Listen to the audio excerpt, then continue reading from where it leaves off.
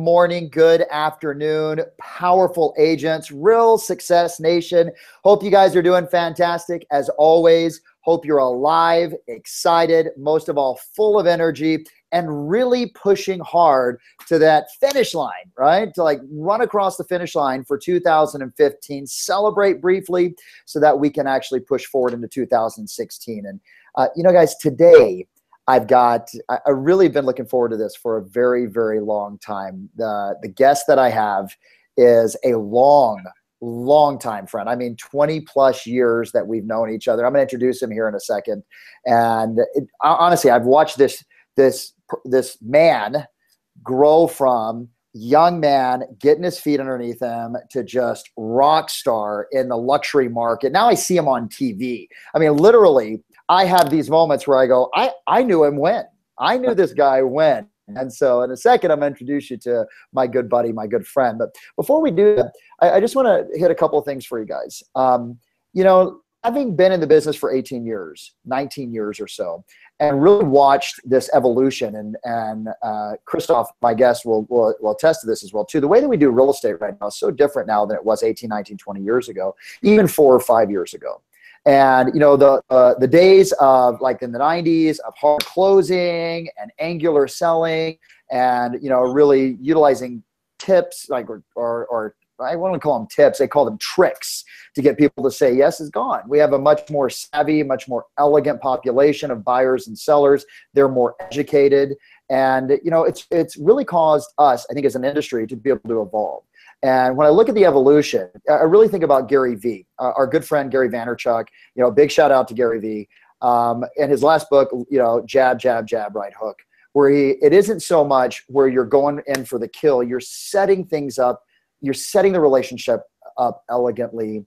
You're setting your brand up elegantly online so that when people do their search, they automatically go, there's someone I want to work with. So today it's all about that online brand, about who you are, about when people search you out, what do they find? Is it compelling enough? Is what you're presenting out there in the space and in the noise of the online world, is it compelling enough to cut through the noise and to get people to say, there's something about that man, there's something about that woman that makes me want to work with them, or at least makes me want to reach out to them. And honest to goodness, my guest today has done that better than I would say just about anybody else in the nation that I've seen. And he's done it in a way, even though he's in a very, very high-end market, he's done it in a way that's very cost-effective, which is just so brilliant and for me inspiring, because, you know, if you're a new agent, you can take something from this interview, implement it right away, and be able to look at it and go, wow, I'm positioning myself the same way that Christophe is. So I want to introduce you to my good friend, 20-year buddy, has seen me grow from boy to man. I've watched him grow from like, it just doesn't age. He's like the ageless wonder, man. So I want to introduce you guys all, Real Success Nation, to my good friend, Christophe Choo. Hey, Bill, how are you? I'm so excited to be here. My long friend. It's hard to believe we've known each other almost 20 years. 20 years, man. I know we were laughing about that here. We were actually having a laugh before the interview. Christophe and I were in Baltimore, and we were walking down like some seedy alley trying to get back to our hotel in the convention center. Late at night, I think it was. Dude, it was like 1:30 at night. I look over, and Christophe is as blinged out as you can get with diamonds and beautiful, like, and I look and I go, we've got to protect him, because at that time I go, Christophe's wearing more than my net worth is right now. So what an amazing path you've had, my friend. And I just want to introduce him to you. I think you got, about 25, 26 years in real estate right now. Yeah, hard to believe. Yeah, hard to believe. You sell in, is it mainly Beverly Hills? Do you sell like all of LA? What's your marketplace, man? I mean, right now, my office is in downtown Beverly Hills, and I try to keep to about a 5-7 mile radius right from like a circle. But we do kind of go out further, and I do co-list a lot of properties in areas like Malibu and Los Feliz when it's a little further out. I try to keep my drive time to the property within 20 minutes.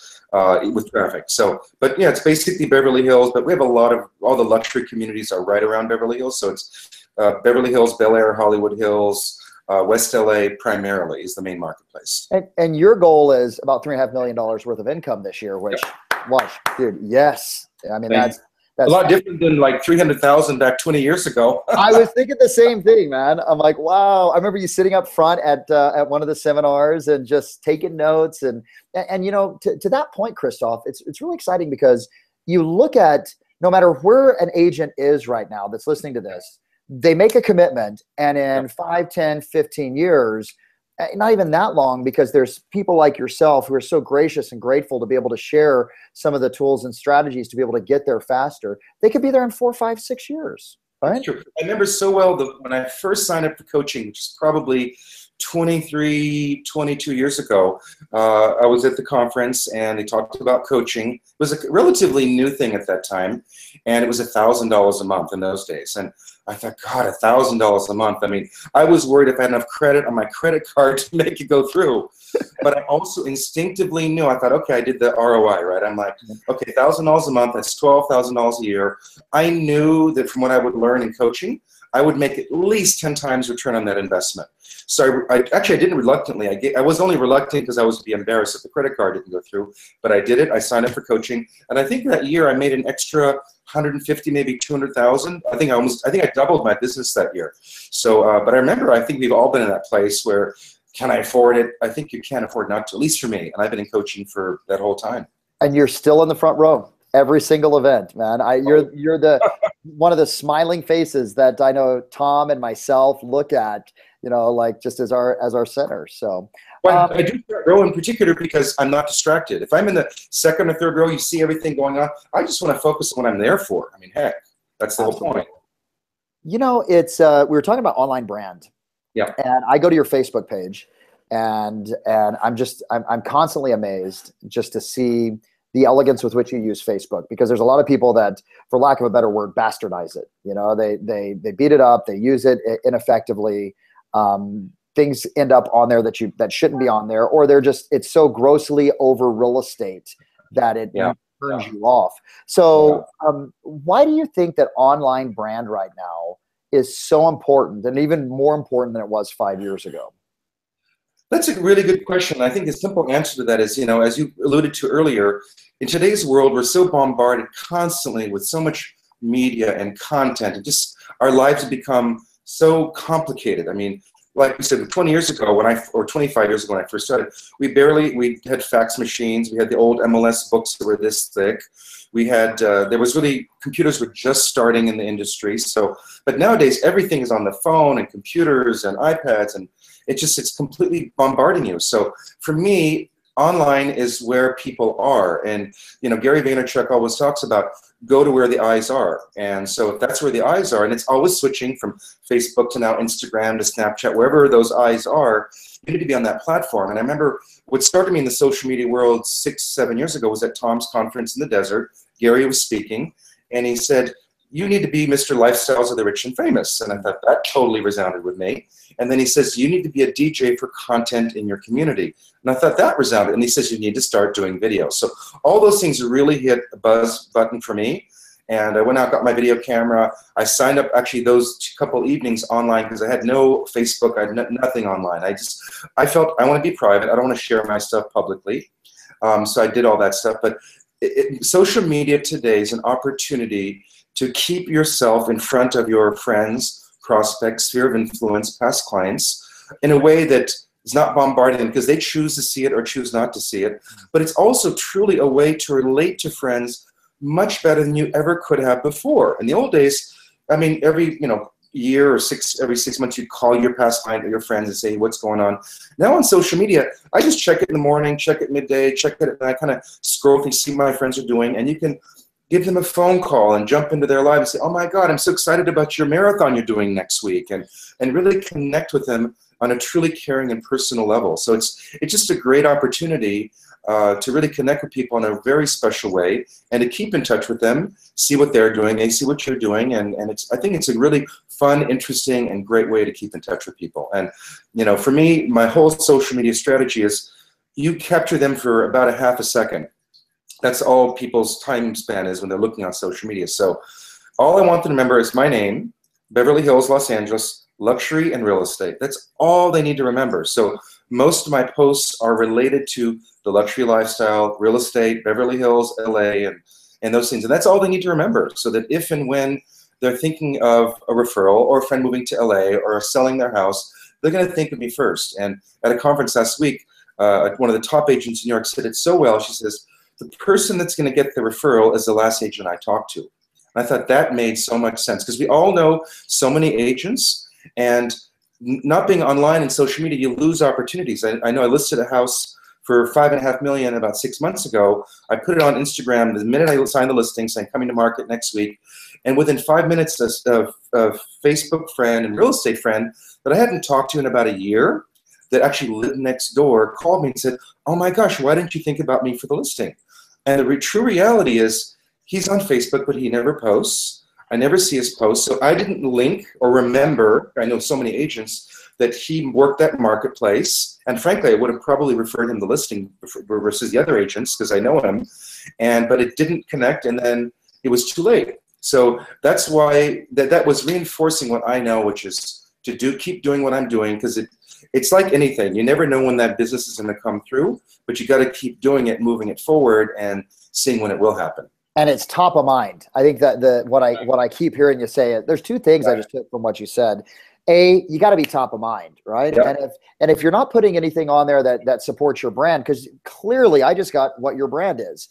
Yep. Christophe Choo, Beverly Hills, luxury, real estate, right? I mean, that pretty much surmises who you are from, or at least from a 30,000 foot level, who your brand, what your brand is. And also pushing the international segment as well, because most of my buyers and sellers the last 5-6 years are international. So now when I travel, I really promote that element of the business as well. I think being a well-rounded person and showing who you are, because I've always said at conferences that rich people want to work with people that are like them.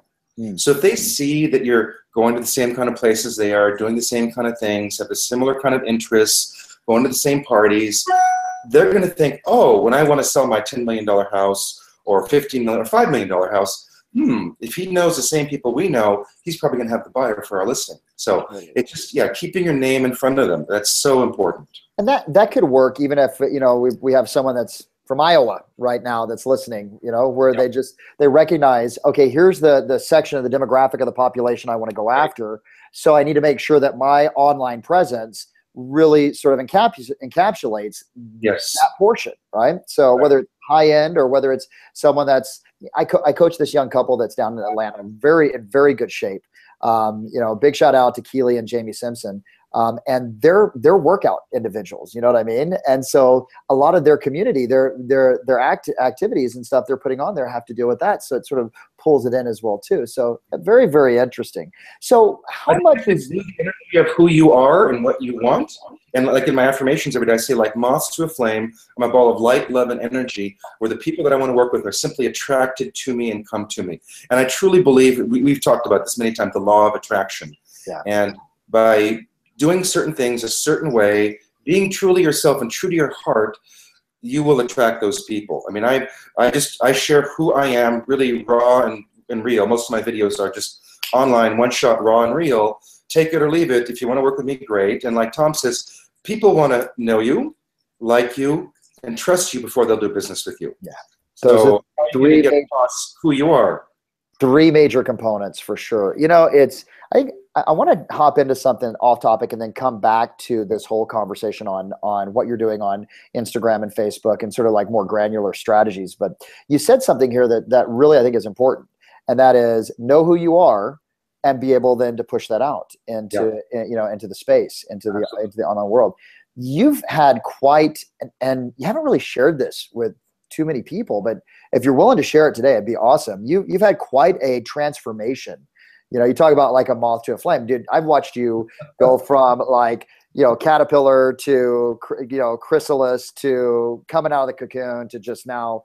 It's amazing, man. So would you share with us? Because a lot of people look at the end result of Christophe Choo, which is, I jokingly, I think on a call said, it's like you have the name Christophe, like Madonna has Madonna and Cher has Cher. And we were joking around about that. But honestly, they look at the end result and they don't realize the path that got you there. Would you be willing to share that with us? Absolutely. Well, I think from when I was first born, or when I first can remember being a kid, I always wanted to be I guess rich was the word. When I was a kid, I'd watch shows like Green Acres and the Beverly Hillbillies, and that's all I knew. And I was like, God, I want to live in a mansion like that someday. God, I want to live in a Fifth Avenue apartment, and I want to have a beautiful wife with diamonds and beautiful jewelry. So I always saw that as a kid. My mom was a hairdresser. My stepdad worked at a rare book dealer here in Los Angeles. My mom never made more than $40,000 a year. My stepdad, I think, never made more than $60,000. So we had a regular home. We did travel quite a bit, but it was, frugal travel, going in economy, the cheap way to Europe and that kind of stuff. But I was born a certain way. And I remember I was given a book about castles when I was about 8 years old, one of Mom's customers. And I just loved that book because I thought, someday I want to live in a castle. So I always was born like that and had the dream. My parents didn't have the money, and I always wanted that lifestyle. So I got a book when I was very young, The Power of Prosperous Thinking by Catherine Ponder. And I think I was about 12 years old. I started reading this book, and it was all about writing down what you want and creating the vision of what you want and going towards it. So at 12 years old, I wanted money, I wanted to do things, and I couldn't. So I started off cleaning apartments. My mom's customers at the hair salon needed apartments cleaned, and on Saturdays, I would have to clean our house with my sister. My mom didn't have a housekeeper, and we get $20.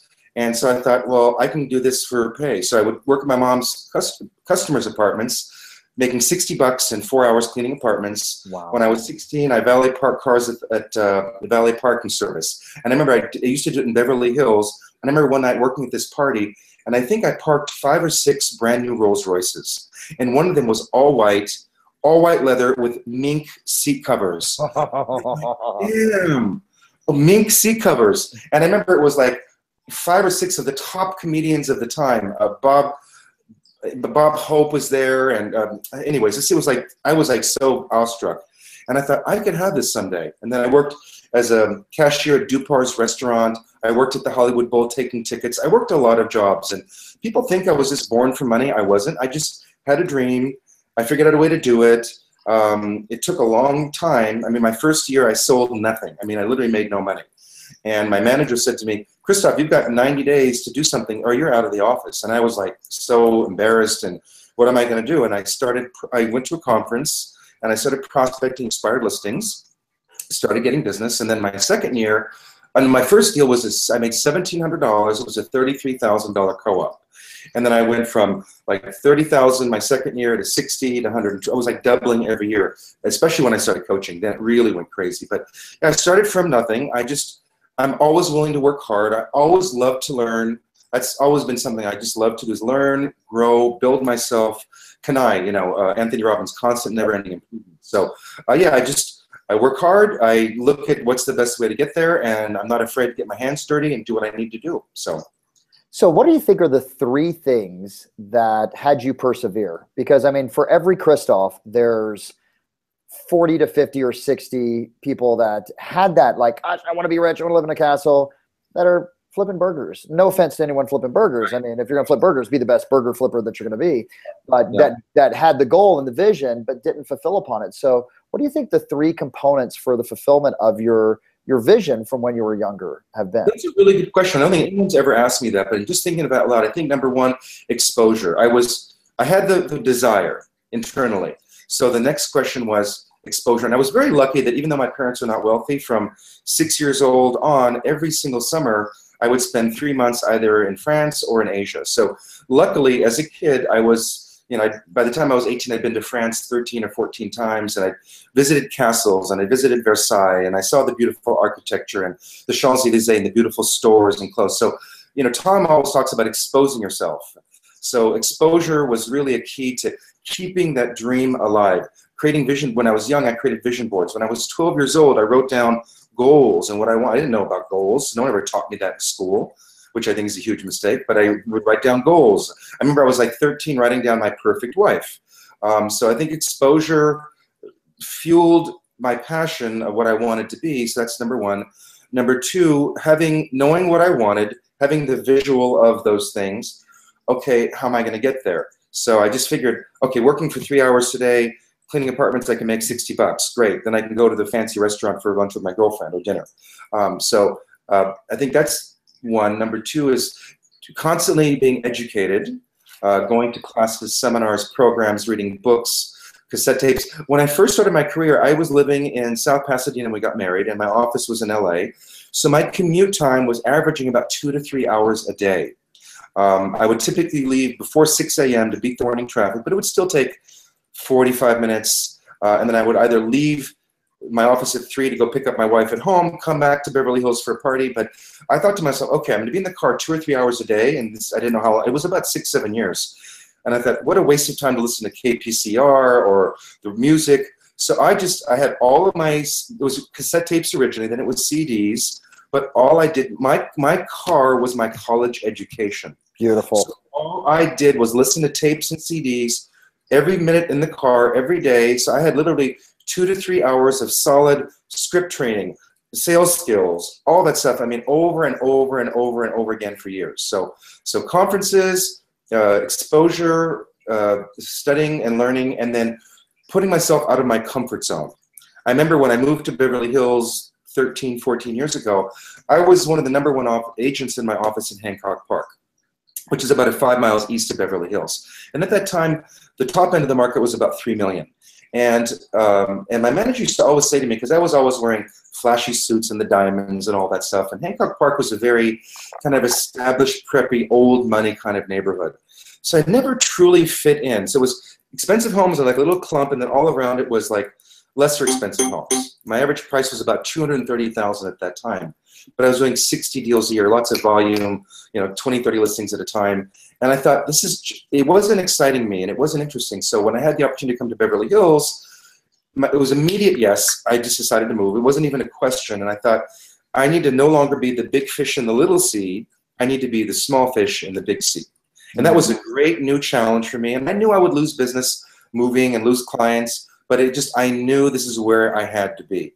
And it was the best decision I could have ever made, because now being right here, I'm able to get those opportunities. And they all say, you're so lucky, Christophe. You're an overnight success. And I said, well, 33,000 overnights, number one. And luck is simply being prepared when that opportunity came to me.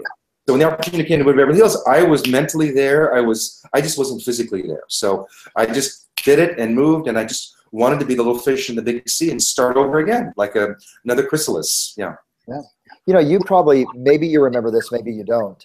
I came up, I remember it was a long drive to actually get up to Mr. Chow's to have dinner with you and your wife. And we were late because we hit that LA traffic. And I remember, this must have been like 17, 18 years ago. A long time ago, yeah. Yeah, but even at that time, you were putting yourself in situations. You talked to one of my clients, Chris Erdman. I think you remember just at the Inner Circle, and he asked you a question. Yeah, thank you for taking the time for that. And that's one of the things I really appreciate about you, is that you're so generous with your time. And I think you find that with a lot of the people, that are at the level that you are with Tom as well too. But you said to Chris, you told about a trip. There was a trip where it was like could you just tell that story? Because I think that encapsulates you putting yourself outside your comfort zone. Absolutely. So he was asking me specifically, how do you get into the luxury market? And all I know is I can share my own experiences. And I just said, I truly believe, when I look at my past 26 years of business, and particularly the $5 million plus deals, I would say 95% of those deals all came from doing what I love. So it was our honeymoon trip. It was back in 1993. And I think that year I had earned about $250,000. It was like my third or fourth year in the business. And I remember I always loved luxury. And I always remember in my mind thinking, I only want the best. So it was our honeymoon trip. We had planned to go to Europe for 3 weeks, and then we had planned to go to Asia. So we decided to try this cruise line. It was Crystal Cruises, and it was very expensive. And I like to fly in first class. And I'd been to Europe before, so I wanted to stay at the Hotel de Paris in Monte Carlo, which is the most expensive, extravagant hotel in Monte Carlo, and at the Grand Hotel. The Greedy Palace in Venice, Italy. I call it the Greedy Palace because it's like the most expensive hotel in the world. So that trip, I remember, it cost us $46,000 back in '93, which was, I think it was a quarter of my gross income for that year. Gross, not net. But I knew that's what we had to do. And I remember saying to my wife, I said, to me, it's worth this entire year of working 360 days or whatever it was to have 3 weeks of living the life that, to me, that was the real world and my real life. So we booked a trip, went on this trip, did this amazing cruise, and it was from Monte Carlo to Venice, 2 weeks in the Mediterranean. It was just phenomenal. And I just went shopping like crazy, spent whatever money I wanted, didn't worry about it, just wanted to have fun and be part of, in my element, and do what I love to do. I met a couple from that cruise ship from Beverly Hills. Out of 1,000 people, we met a couple from Beverly Hills, happened to be sitting next to us by the pool, became friends with them. A year or so later, they referred me a client, and I was telling Chris that from that one cruise, I think I've made now $2.2 million over the last 23 years from that cruise. I mean, I have one set of clients right now. We're working on another deal for $8 million and another one for $23 million. With that one client alone, we've done $60 million in closed deals in the last 5 years. That's all one of the feelers that came from that cruise. And so that's what I was talking to Chris about. And then I love, as you know, I love jewelry. I love fashion and clothing. So I love to buy great jewelry for my wife. And because of buying jewelry, going to the parties from the jewelers, meeting the other clients that buy the jewelry, and going, and, like for like, people who are buying Cartier, you see me around town, then we do business together. So yeah, so I just have found that when I do what I love, the best things come from that. So that's like you and I have talked about this. It's social farming is the word that I use for it, right? Absolutely. Where you have your social group, and then you're farming with your time. You're actually doing the sweat equity just in a different component. So let's go granular here, because great stuff. Great, I mean, amazing, like exposure, having the plan, get outside your comfort zone. I want to go granular on 2 components. Okay. Number one would be, what are the key components to being a social farmer? How would I get into that? What would be the first steps to be able to do that? Okay. As I said to Chris, to look at, first of all, what do you love to do? Now, like you said to you about your clients that are in the gym and they're total health people, and that's not my thing. So I'm not going to attract clients in that realm, because that's not me. So I think you have to look at, first of all, and I'll say, like, the first question I'll say to them is, what is it you like to do? Someone says, I love wine. I said, great, you love wine. Then you need to figure out all of the big wine auctions. You need to go to the Christie's, the Sotheby's wine auction previews, or the wine auctions themselves, and meet the other people that love wine. You need to figure out what are your passions, and figure out what activities and events are in your area that are related to those things, and where other wealthy consumers, or other, it doesn't have to be wealthy. Let's just say you're in a marketplace, it's 500,000, and it's a family town, it's all about families and local things. Just figure out what that is for you, and then figure out how you can do what you love in that realm, and immerse yourself in those things. I mean, we get a lot of invitations to a lot of events, and if it doesn't resound with us, we just don't go. We have to only do things and events and activities that are in alignment with our principles, our taste, our style, and what we love to do. Otherwise, it's just totally incongruent, and it's just not going to work. So I think just look at what you love to do and how that can relate to your business, and how other people that do what you love to do could potentially be clients, and figure out a game plan and a strategy to get in that world. So as an example, years ago, I was asked to be on the board of a homeless shelter called Covenant House. And it immediately resounded with me, because I was a mentor for I Have a Dream, and I loved helping young kids build their dreams and create their goals and get a better life. So I went to the Covenant House, and the whole point of it was to join the board and help these kids. And magically, out of doing something I love, which is helping kids create a better life, getting off the streets, I've done a lot of business from that relationship on that board and helping those kids out. So, and it just has nothing to do with making money or spending money. It just had to do with a passion I had, immersing myself in that, doing the best I could to help it. I remember when I was gala chairman of the event the 2nd or 3rd year, where I had to raise $500,000 in one night to do that. By doing that from a loving place and kindness and raising the money, I did a lot of deals from that one dinner. I didn't do the dinner to make the money. I did the dinner because of the passion, and then the rest of it comes. So I think if you do what you love and you do it from a good place and a good heart, again, people will be attracted to that and want to do business with you. So just figure out what you love, how it relates to your world, and how you can do things that you love to do and have fun and somehow attract the clients you want. And give authentically. Yeah, very much, very, very important.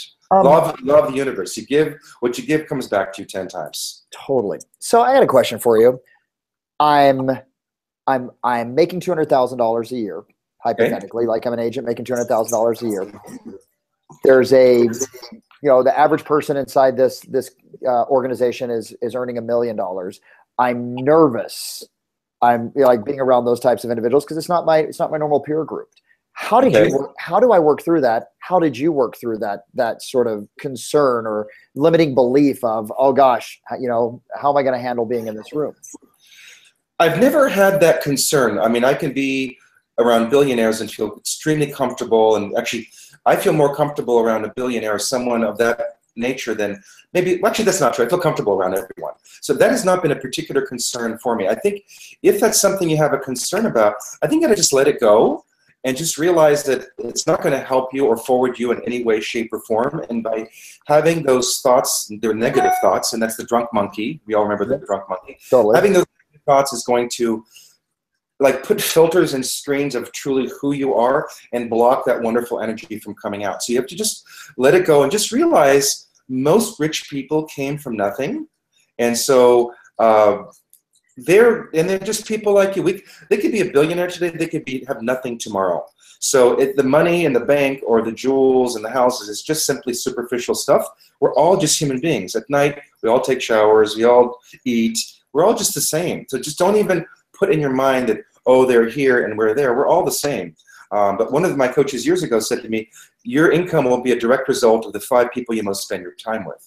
So you have to think about that. Do you want your fears and concerns and worries, which is false evidence appearing real, to run your life and not do that? Or do you want to immerse yourself and be uncomfortable and put yourself in situations that will help you grow? And I love to grow. So I remember my first $30 million listing.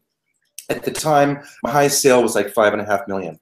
And for about 5 years, I would go on Caravan every Tuesday, and I would look at every single new listing over $5 million. And one of my friends in the office, they'd been a broker for 40 years, she'd come with me, old school lady, and she said to me, why do you waste your time looking at all these expensive houses? You don't have the buyers for this. And I immediately came back and said, I may not today, but if I do tomorrow, I know what to show them. So I remember a friend of mine called, and we met him through buying jewelry. I would buy jewelry. We would go to the jewelers' parties. We became friendly with this couple. They liked us. We liked them. They started inviting us to their parties over 5-6 years. And out of the blue, and this was a time in my career, Tom was my coach at the time, actually, and I'd gone 6 months without a deal. Wow. 6 solid months without a closing. Oh. Really difficult. And I remember my coaching calls every week telling Tom, and my wife said, why am I getting in the office every day at 7 o'clock? Why am I role playing? Why am I doing my affirmations? Why am I prospecting? Nothing. I might as well stay home for 6 months. And my wife's like, no, keep doing it. It's the energy of the universe. Tom's like, no, you got to keep on doing it. Keep on doing it. And I remember thinking to myself, this is being really honest, I felt like I was in this like downward spiral, like vacuum, like sucking me down and down, darker and gloomier. And I'm not a depressed kind of person, but I was feeling like mild depression almost. But I kept doing what I had to do every day, kept doing affirmations, my meditations. And on a Sunday morning, I was at the office at 8:30, which I always was. I get a phone call from our friend saying, Christophe, we want you to come over tomorrow. We're moving out of the country, want to sell the house. And I'm like, wow. And I was like so excited, but then the nervousness came in. I'm like, oh shit. Oh shoot. It's okay. I knew it was like a $30-ish million house. He's a big CEO. And I thought, oh my gosh. So I said to my wife, I said, honey, I said, look, I got to do what I got to do this morning, but I'm going to come back to the office at noon, but I need to prepare for my presentation. I spent 8 hours that afternoon, that Sunday, from 12 to 8, putting together my formal presentation. I'd never done a $30 million presentation. So I went to the listing appointment the next morning, 8 o'clock, sat down with him, and I had everything ready, and I went through, do you absolutely have to sell your home? With the smiles and the old way, right? Affirmations. And nodding your head. Exactly. You remember how many years we went to sales classes together, you and I? Absolutely. So many, yes. And he says, yes, we do, because we're leaving the country. We're moving out of the country. I said, great. I said, are you willing to price your home to sell, right? And he says, what price were you thinking? I said, it should be listed for $26.5 million. It should sell for $22 to $23 million. He says, well, we want to list it for $30 million. And I said to him, would you like me to handle the sale for you? He says, yes, I would. I mean, literally, that was my presentation. And then the next thing he says to me, he says, well, how much is your commission? And I had worked this through in my mind all day on Sunday, and I actually did the calculations. And I had the guts enough for $30 million to ask. I said, 6%. Smiled, downswing, And he looked at me and he says, I'm only paying you $1 million to sell this house. But I knew that was like 5.35% commission or whatever. So I said, done. And I wrote in $1 million in the commission. How did that feel? Okay, come on. I mean, $1 million. You haven't had a commission in 6 months, and you're writing in $1 million in that. That's right. $1 million. So I think when I left in the car, I think I screamed and I went, ah, like this, you know, because I've never had a $30 million listing. And when I saw the 1 million, I was like, holy chameleon. And he never looked at the presentation. He never, but I had spent 4 or 5 years getting mentally ready. I spent 8 hours preparing. And so no matter what objection he threw my way, if he did, I knew I was ready to handle it. And luckily, the objections were minor, and I handled it, and I signed it, and I sold it, and it actually sold for $22.5 million. A little bit over a year later, I took a year contract. And the funniest thing about that house, it was truly still to this day one of the most beautiful homes in that area of LA called Holmby Hills. And at that time, it was the highest sales price in the history of Holmby Hills. But the funnest part about that particular law of attraction, I remember the first day we went to that house for a party 6 years before, my wife and I pulled in the gates and said, oh my God, they live here? We were like blown away. The architecture, the location, I mean, it was just one of the most beautiful homes I'd ever seen. Well, July of that year, when they were leaving, they called me and said, you know what, we're leaving, moving out of the country in 2 weeks. Would you mind living at the house while it's for sale?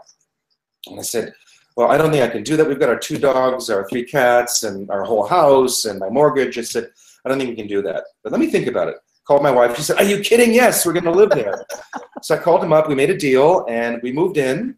We lived there for like 8 months in this beautiful mansion in Holmby Hills, through lots of great events and parties to promote my brand, my business, the sale of the property.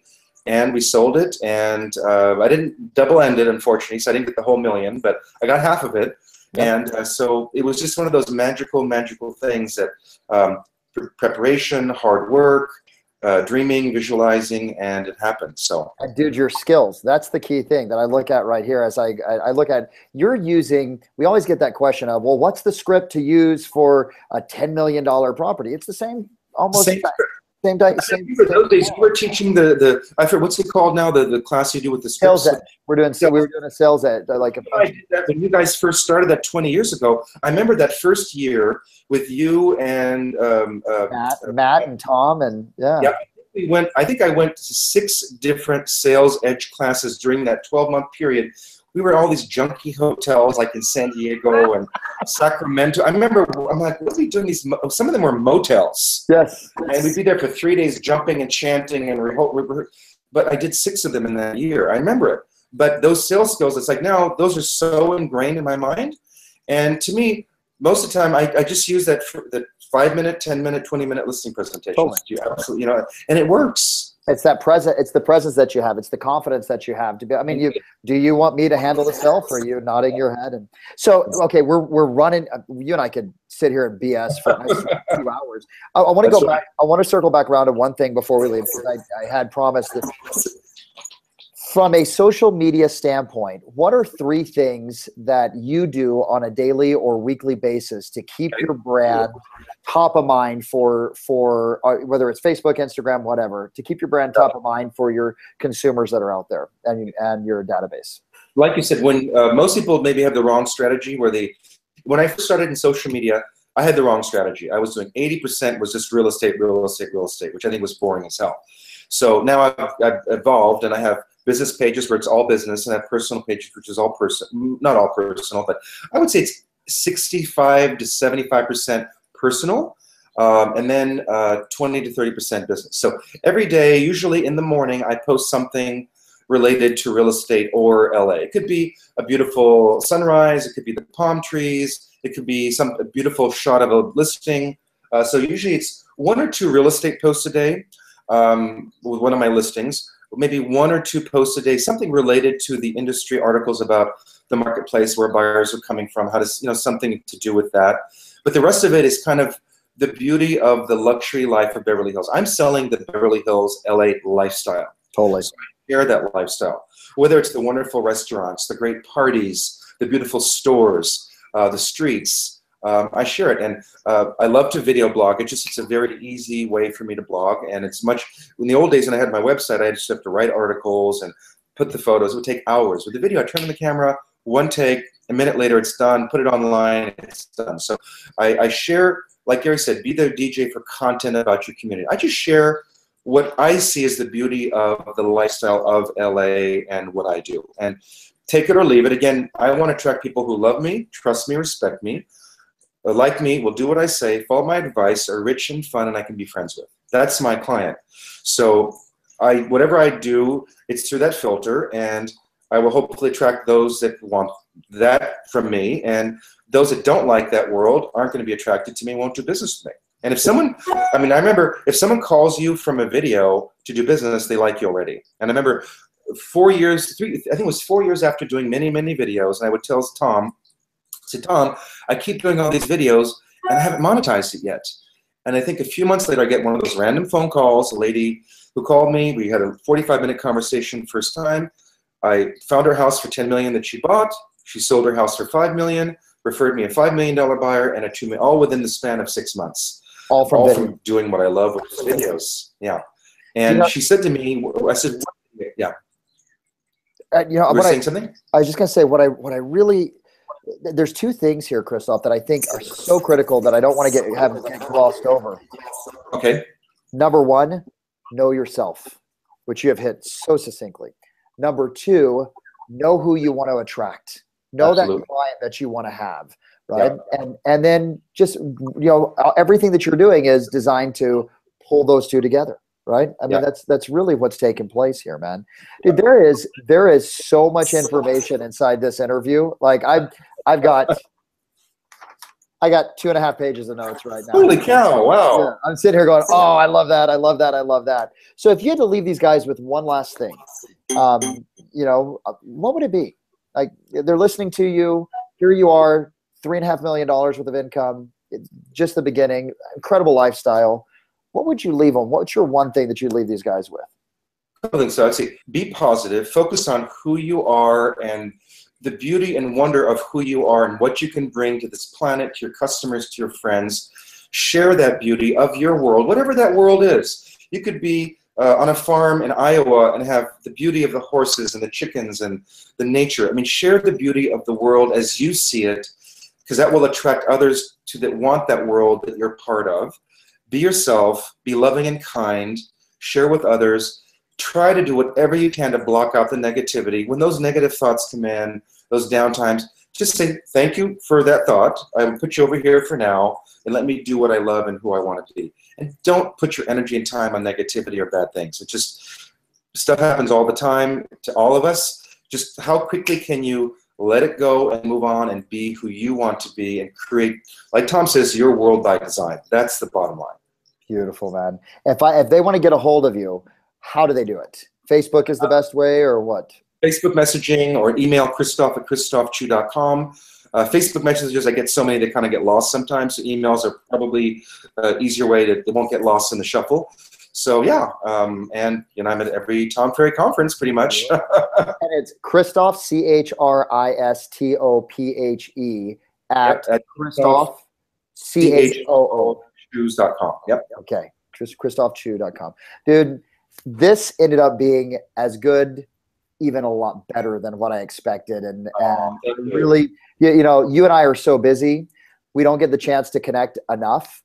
Yeah. I just want to tell you, dude, over the years, I've been inspired by you. I love you to death. You're one of my favorite people that I get to see at the events. And keep growing. I know everyone here with Real Success Nation is going to be like standing ovation for the information and the genuineness and the authenticity and the great strategies as well too, man. So I appreciate you. Thank you for your time, man.